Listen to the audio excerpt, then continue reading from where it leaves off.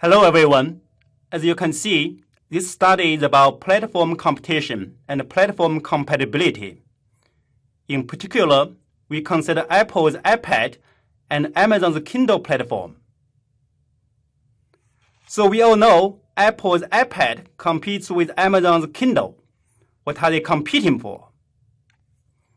They compete for hardware revenue. Also, notice Apple has iBook coming with iPad, and many of us buy ebooks via iBook from Apple. So Apple and Amazon also compete for ebook revenue. Now we observe that Amazon developed a Kindle Reader app which allows iPad users to buy ebook from Amazon by iPad and read ebook on iPad. And more importantly, Apple allows Kindle Reader to be used on iPad.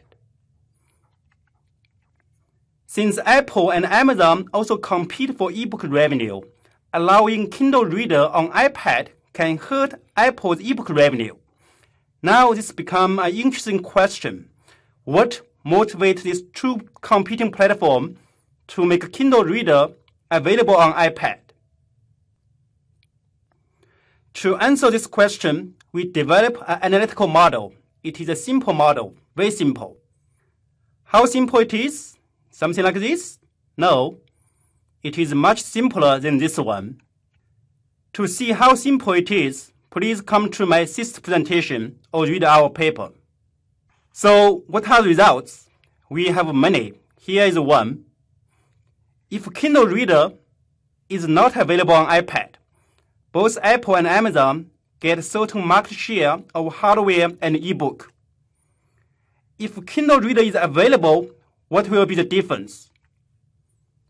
Because of the option of using Kindle Reader with iPad, more users buy iPad and few buy Kindle. On the other hand, if you buy ebook by Kindle Reader on iPad, the revenue goes to Amazon. Amazon gets more ebook revenue and Apple has less ebook revenue. In a sense, being compatible is a way of differentiation.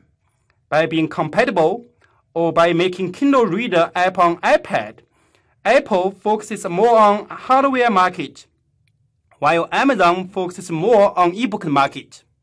Thank you very much for watching this video. For more results, please read our paper.